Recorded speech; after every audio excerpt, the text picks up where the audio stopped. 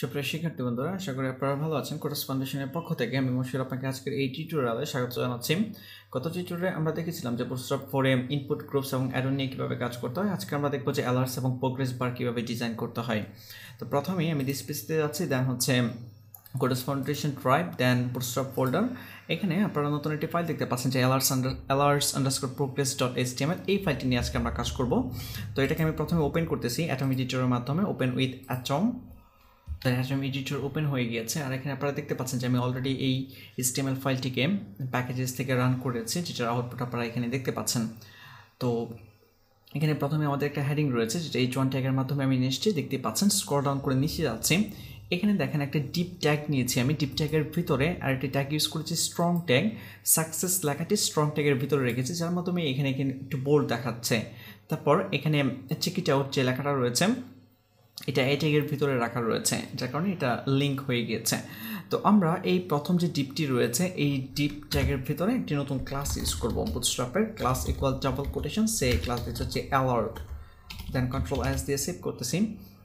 যখন আপনি alerts alert এই ক্লাসটি অ্যাড করতেছেন, দেখেন এটা মোটামুটি অনেকটুকু জায়গা সব দিকে খালি হয়ে গিয়েছে। তো এরপর আমি একটা স্পেস দিব, স্পেস দিয়ে এখানে নতুন আরেকটি ক্লাস অ্যাড করবো, অ্যালার্ট -success, SUCCESS, দেন কন্ট্রোল এস দিয়ে সেভ করতেছি। এবং দেখেন এখানে ব্যাকগ্রাউন্ডে কিন্তু একটা সুন্দর কালার চলে আসছে, এবং যে লেখার কালারগুলো, এই লেখার কালারগুলো কিন্তু সাকসেস কালার হয়ে গিয়েছে। আর এখানে চেক ইট আউট, এই লিঙ্কটি একটু অন্য কালার। তো এই লিঙ্কটির কালার আমরা চেঞ্জ করে ফেলবো কীভাবে? এই ট্যাগের ভিতরে আমি নতুন করে একটি ক্লাস ইউজ করবো, ক্লাস ইকুয়াল ডাবল কোটেশন, এর ভিতরে হচ্ছে alert-link, এই ক্লাসটি আমি অ্যাড করতেছি। দেন সেভ করেন, দেখেন কালারটিও চেঞ্জ হয়ে গেছে এবং এটি একটু বোল্ড হয়ে গিয়েছে। আশা করি আপনারা বুঝতে পেরেছেন। তারপর এরপরে যে ডিপটি রয়েছে, এই ডিপটি নিয়ে আমরা এখন কাজ করব। এখানে এই যে লেখা attention, you have a new message, check it out. তো এখানেও আমি নতুন করে একটি ক্লাস ইউজ করতেছি, class equal double quotation, same, এর ভিতরে দিচ্ছি অ্যালার্ট, দেন সেভ করতেছি। সেভ করার পর স্পেস দিয়ে এখানে আরেকটি ক্লাস ইউজ করবো, alert-warning, এই ক্লাসটি অ্যাড করতেছি। দেন কন্ট্রোল এস দিয়ে সেভ করতেছি। সেভ করার পর আপনারা দেখতেন যে কালারটা চেঞ্জ হয়ে গিয়েছে।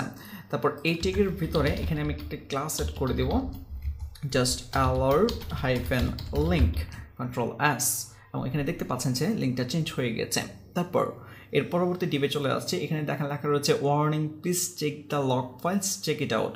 তো আমি এইখানেও একটি ক্লাস ইউজ করবো, ক্লাস ইকুয়াল ডাবল কোটেশন, সে অ্যালার্ট, দেন স্পেস দিয়ে alert-danger for example, then control S দিয়ে সেভ করতেছি। সেভ করার পর এখন দেখেন এটা কালারটা একটু চেঞ্জার হয়ে গেছে। আর এখানে এই ট্যাগের ভিতরে আমি নতুন করে একটি ক্লাস ইউজ করতেছি, equal double quotation, alert-link, control S, এবং লিঙ্কের কালারটা চেঞ্জ হয়ে গিয়েছে। তারপর এর পরবর্তীতে দেখেন এখানে লেখা রয়েছে দেয়ারস এ প্রবলেম, এবং এখানে ইরর ডাটাবেস আপডেট ফাইল। তারপর হচ্ছে হ্যাঁ, এই দুইটা ট্যাগকেই আমি ডিপের ভিতরে রেখেছি। আর H4, এখানে H4 ছাড়া আপনি অন্য কোনো ট্যাগ রাখতে পারেন আপনার ইচ্ছা। তো এখান যেটা করব, এই ডিপের ভিতরেও আমি জাস্ট একটি ক্লাস সেট করবো, ক্লাস ইকুয়াল ডাবল কোটেশন, সে alert, দেন সেভ করতেছি।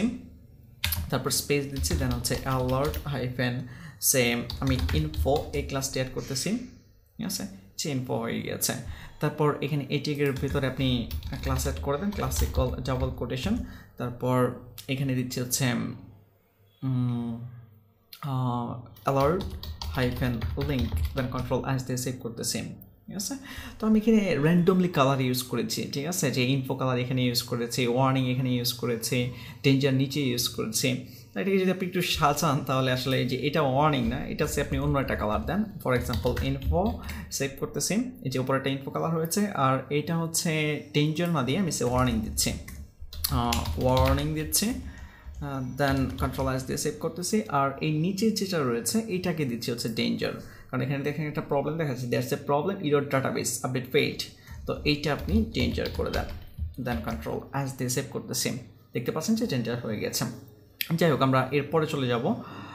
এরপরে আপনারা দেখতে পাচ্ছেন যে এখানে আরেকটি ডিপ রয়েছে, এবং এখানে একটা ক্রস বাটন রয়েছে। তো এটা একটু ডিজাইন করে দিচ্ছি, আমি একটু পরে এক্সপ্লেন করবো যে এটা দিয়ে কী কাজ করে। তো প্রথম যে ডিপটি রয়েছে, এই ডিপের ভিতরে আমি এখানে একটি ক্লাস দিচ্ছি, সে alert, এই ক্লাসটি দিচ্ছি এবং কন্ট্রোল এস দিয়ে সেভ করতেছি। তারপর এর ভিতরে alert- সে একটা কালার দিচ্ছি সাকসেস, কন্ট্রোল এস দিয়ে সেভ করতেছি, ব্যাকগ্রাউন্ডে একটা কালারও চলে আসছে। আর এই যে আপনারা ক্লোজ বাটনটি দেখতে পাচ্ছেন, এই ক্লোজ বাটনটার ভিতরে আমি একটু কাজ করব। এটা এই বাটন ট্যাগের ভিতরে আসছে, আর এখানে দেখতে পাচ্ছেন যে স্পান ট্যাগের ভিতরে এখানে এন্টিটি নেম দেওয়া রয়েছে অ্যান্ড টাইমস সেমিকোলন, এটার মাধ্যমে এই ক্লোজ বাটনটা চলে আসতেছে। তো এর ভিতরে আমি ক্লাস ইউজ করতেছি ইকুয়াল ডাবল কোটেশন, সে এখানে ক্লোজ কন্ট্রোল এস দিয়ে সেভ করতেছি। এবং দেখেন যখন আমি ক্লোজ ক্লাসটি অ্যাড করে দিচ্ছি, বাটনটা কিন্তু বাম পাশে ছিল, এটা ডান পাশে চলে গেছে এবং এখান থেকে কিন্তু ক্লিন মনে হচ্ছে। তো আপনারা যখন বিভিন্ন ওয়েবসাইটে যান দেখবেন যে অনেক সময় বিভিন্ন পপ আপ হয়ে সামনে চলে আসে, অ্যাড আসে বা সাইন আপ করার জন্য বলে, নিউজ লেটারে সাইন আপ করার জন্য। তো এগুলোতে আবার ক্রস বাটন থাকে, ক্লিক করলে চলে যায়। আমরা এরকম কিছু একটা তৈরি করতে যাচ্ছি যে এখানে কিছু একটা মেসেজ দিচ্ছে আপনাকে, দেন আপনি ইচ্ছা করলে ক্রস করে ফেলতে পারবেন।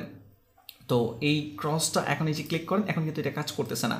এটা কাজ করার জন্য যেটা করতে হবে আমাদেরকে, যে ডিপ ট্যাগটি নিয়েছে এই ডিপ ট্যাগের ভিতরে আমাদেরকে আরেকটি ক্লাস নিতে হবে, alert dismissible MISSAVLE dismissible, এই ক্লাসটি আপনাকে অ্যাড করতে হবে। দেন আপনি যে বাটন ট্যাগটি নিয়েছেন এই বাটন ট্যাগের ভিতরে আমাদেরকে ডাটা ডিসমিস এই অ্যাট্রিবিউটটি ইউজ করতে হবে, ডিসমিস, দেন ইকুয়াল দিয়ে ডাবল কোটেশন, ভ্যালু হিসেবে আপনাকে দিয়ে দিতে হবে অ্যালার্ট, দেন কন্ট্রোল এস দিয়ে আমি সেভ করতেছি। সেভ করার পর এখন আমি এখানে ক্রস করতেছি, দেখেন এটা যায় কিনা, এখন কিন্তু চলে গেছে এটা। যাই হোক, আমি আবার রিলোড দিয়ে নিয়ে আসতেছি। আর এখানে যে লিঙ্কটি দেখতে পাচ্ছেন আপনি, চেক ইট আউট, এই লিঙ্কটার কালারটাও আমি চেঞ্জ করতে যাচ্ছি, ক্লাস ইকুয়াল ডাবল কোটেশন, সে alert link এবং কন্ট্রোল এস দিয়ে সেভ করতেছে, একটু বড় হয়ে গেছে। এখন এখানে যে আমরা ক্রস করতেছি চলে যাচ্ছে, এটার মধ্যে আপনি একটু অ্যানিমেশন দিতে পারেন। কিভাবে? যে ডিপটি রয়েছে এই ডিপের ভিতরে একটা স্পেস দেন, alert dismissibleর পরে এখানে দুইটি ক্লাস ইউজ করেন, একটা হচ্ছে পেইড আর একটা হচ্ছে শো। কন্ট্রোল এস দিয়ে সেভ করুন, সেভ করার পর এখন আপনি এখানে আবার রিলোড দেন আমি ক্রস করতেছি, আবার রিলোড দিলে চলে আসতেছে। আর একটু অ্যানিমেশন হচ্ছে, যদিও তেমন ইফেক্ট বোঝা যাচ্ছে না, তবে একটু অ্যানিমেট হয়েই যাচ্ছে। তারপর স্ক্রল ডাউন করতেছি, স্ক্রল ডাউন করার পর আমরা নিচে যান, একটু স্ক্রল ডাউন করার পর এখানে দেখতে পাচ্ছেন যে প্রোগ্রেস বার কমেন্টে দেওয়া রয়েছে। তো এখন প্রোগ্রেস বার কীভাবে ডিজাইন করতে হয় এটা আমি শেয়ার করতেছি। তো এখানে দেখেন প্রথম একটা ডিপ রয়েছে, ডিপের ভিতরে আরেকটি ডিপ রয়েছে, এর মাঝখানে কোনো কিছুই রাখা হয় নাই। তো প্রথম ডিপে আমি এখানে একটা ক্লাস নিচ্ছি, ক্লাস ইকুয়াল ডাবল কোটেশন, দেন এটার ভিতরে আমি দিয়ে দিচ্ছি প্রোগ্রেস, দেন কন্ট্রোল এস দিয়ে সেভ করতেছি। এখানে দেখেন একটা বার চলে আসছে, সরি একটা প্রোগ্রেসের আমরা একটা ব্যাকগ্রাউন্ড দেখতে পাচ্ছি জাস্ট। তারপর পরবর্তী যে ডিপটি, এখানে আমি আরেকটি ক্লাস ইউজ করতেছি, ক্লাস ইকুয়াল ডাবল কোটেশন, সে প্রোগ্রেস বার, দেন কন্ট্রোল এস দিয়ে সেভ করেন। সেভ করার পর এখন আমরা তেমন কিছুই দেখতে পাচ্ছি না। আমি যদি এই ডিপের ভিতরে কিছু একটা লেখা রাখি, ফর এক্সাম্পল এখানে দিলাম হচ্ছে HTML, দেন কন্ট্রোল এস দিয়ে সেভ করান, এখন দেখেন লেখাটা চলে আসছে। এখন আপনি চাচ্ছেন যে এই HTML বারগুলো সাধারণত ডিজাইন করা হয় যে আপনি একটা বিষয়ের উপর কত পার্সেন্ট স্কিল রয়েছে বা অ্যানালাইসিস করার সময় অনেক সময় ইউজ করা হয়। যাই হোক, তো মনে করেন যে আপনি HTML এটা কোনো ল্যাঙ্গুয়েজ না, তো এই HTML উপরে সে আপনার 25% বা 30% নলেজ রয়েছে, ঠিক আছে, এটা আপনি মিন করাতে চাচ্ছেন এখানে। তো সেই ক্ষেত্রে আপনি এখানে যেটা করতে পারেন, একটা স্টাইল অ্যাট্রিবিউট ইউজ করতে পারেন। এখানে আমি স্টাইল অ্যাট্রিবিউট ইউজ করতেছি, STY, দেন LE ইকুয়াল ডাবল কোটেশন, এখানে দিয়ে দিচ্ছে উইথ কোলন দিয়ে সে 30%, দেন কন্ট্রোল এস দিয়ে সেভ করান। এখন দেখেন এই যে 30% রয়েছে, পুরো এরিয়াটা হচ্ছে 100%, 30%-এর ভিতরে HTML লেখাটা শো করতেছে। যদি আপনি 50% দেন এবং কন্ট্রোল এস দিয়ে সেভ করুন, এখন দেখেন এটা 50% হয়ে গেছে। তো আশা করি আপনারা বুঝতে পেরেছেন। তারপর এই নিচে দেখেন লেখা রয়েছে 25%, তো আমি এখানেও একটা ক্লাস ইউজ করবো, ক্লাস ইকুয়াল দেন প্রোগ্রেস, দেন কন্ট্রোল এস দিয়ে সেভ করতেছি। সেভ করার পর এখন এই ঠিক নিচে যে ডিপটি রয়েছে এখানেও ক্লাস ইউজ করতেছি, ক্লাস ইকুয়াল ডাবল কোটেশন, দেন হচ্ছে প্রোগ্রেস বার, কন্ট্রোল এস দিয়ে সেভ করতেছি। তো দেখতে পাচ্ছেন যে প্রোগ্রেস বার হয়ে গেছে। এবং এখানে আমি উইথ তো ইউজ করেছি, পাশাপাশি হাইটও ইউজ করেছি, আপনি এখানে হাইট ইউজ করতে পারবেন। তো আমাদের এখানে হাইট লাগবে না আপাতত, এই হাইটটা আমি বাদ দিয়ে দিচ্ছি। তারপর কন্ট্রোল এস দিয়ে সেভ করতেছি, একটু নিচে চলে গিয়েছিল। যাই হোক, এখানে দেখেন এটা 25% হয়ে গিয়েছে। তো আমি এরপর আরও নিচে চলে যাচ্ছি, এখানে দেখেন লেখা রয়েছে 50%, তো আমরা 50%-এর একটি বার তৈরি করব, class equal double quotation, same progress, দেন কন্ট্রোল এস দিয়ে সেভ করতেছি।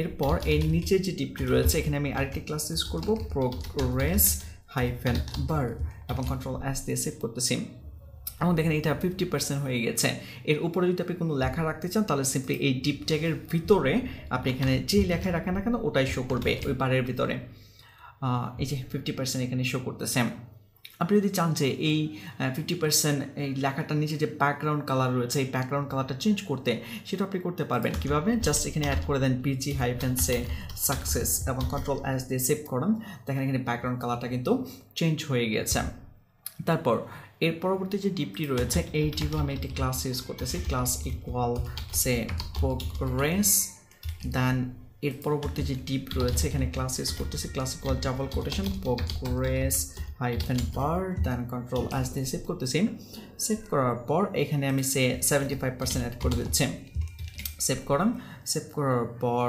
এই যে 75% চলে আসছে এটা ব্যাকগ্রাউন্ডটা আমি চেঞ্জ করে দিচ্ছি পিজি হাইফেন্সে দিয়ে দিচ্ছি হচ্ছে ইনফো তারপর কন্ট্রোল এস দিয়ে সেভ করতেছি এবং এটার কালারটা একটু অন্যরকম হয়ে গিয়েছে তারপর এখানে দেখতে পাচ্ছেন যে 100% আমি এখানেও একটি নতুন করে ক্লাস ইউজ করব same class equal double quotation progress দেন এর পরবর্তী যে ডিপটি রয়েছে এখানে আমি ক্লাস ইউজ করতেছি প্রোগ্রেস হাইফেন হচ্ছে বার কন্ট্রোল এস দিয়ে সেভ করতেছি এবং এটার উইথ দেওয়া রয়েছে 100 এখানে আপনি ইচ্ছা করলে ব্যাকগ্রাউন্ডটা চেঞ্জ করতে পারেন ব্যাকগ্রাউন্ড হাইফেন সে আমি দিয়ে দিচ্ছি হচ্ছে ওয়ার্নিং দেন কন্ট্রোল এস দিয়ে সেভ করতেছি তো আমাদের ব্যাকগ্রাউন্ড ওয়ার্নিং হয়ে গেছে লেখাটা যদি আপনি এর উপরে যদি কোনো লেখা রাখতে চান তাহলে লেখা অ্যাড করে দেন এই যে আমি 100% অ্যাড করে দিলাম তারপর এখানে দেখেন যখন আমি ওয়ার্নিং দিচ্ছি এটার 100% লেখাটা কিন্তু ঠিকঠাক মতো মানে খুব বেশি এটা ভালো দেখাচ্ছে না একবারে হোয়াইট কালার আমি সেই কালারটাকে ব্ল্যাক করতে যাচ্ছি তাহলে পিজি ওয়ার্নিংয়ের পরে আপনি এখানে লিখে দেন টেক্সট হাইফেন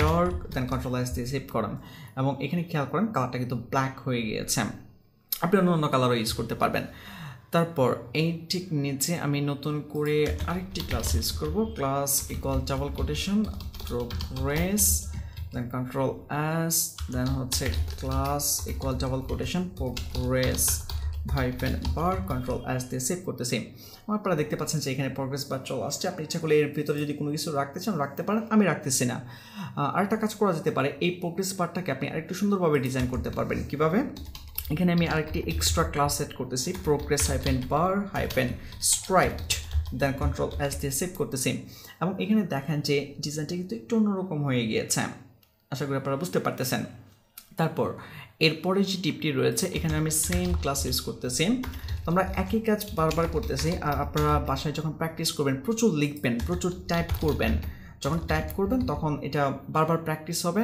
আপনার মনে রাখতে সুবিধা হবে কপি পেস্ট কম করার ট্রাই করবেন তো এখানে দেখেন আমি প্রোগ্রেস ক্লাসটি নিচ্ছি এর ভিতরে প্রোগ্রেস দেন হচ্ছে বার কন্ট্রোল এস দিয়ে সেভ করতেছি বার চলে আসছে এটা 75% দেওয়া আছে আমি মনে করেন যে আমি এটার উইথটা 75% না করে আমি 85% করে দিচ্ছি দেন কন্ট্রোল এস দিয়ে সেভ করতেছি এবং এখানে দেখেন একটু বেড়ে গেছে এটা তো এখন এখানেও আমি সেম ক্লাসটি আবার অ্যাড করব প্রোগ্রেস হাইফেন বার হাইফেন স্ট্রাইপড দেন কন্ট্রোল এস দিয়ে সেভ করতেছি দেখেন কালারটা চেঞ্জ হয়ে গেছে একটা ডিজাইন চলে আসছে স্ট্রাইপ ডিজাইন তারপর এরপর আমি একটা স্পেস দিচ্ছি স্পেস দেওয়ার পর এখানে আমি চাচ্ছি এই যে ডিজাইনটা একটু অ্যানিমেট হবে অ্যানিমেশন চলে আসবে তো এটা করার জন্য যেটা করতে হবে প্রোগ্রেস হাইফেন বার হাইফেন অ্যানিমেটেড এই ক্লাসটি আপনাকে অ্যাড করতে হবে দেন কন্ট্রোল এস দিয়ে সেভ করুন এখন খেয়াল করেন এটা কিন্তু অ্যানিমেটেড হচ্ছে আর এর ভিতরে যদি আপনি কোনো কিছু রাখতে চান রাখতে পারেন সে মনে করেন যে আমি রেখে দিলাম বুটস্ট্র্যাপ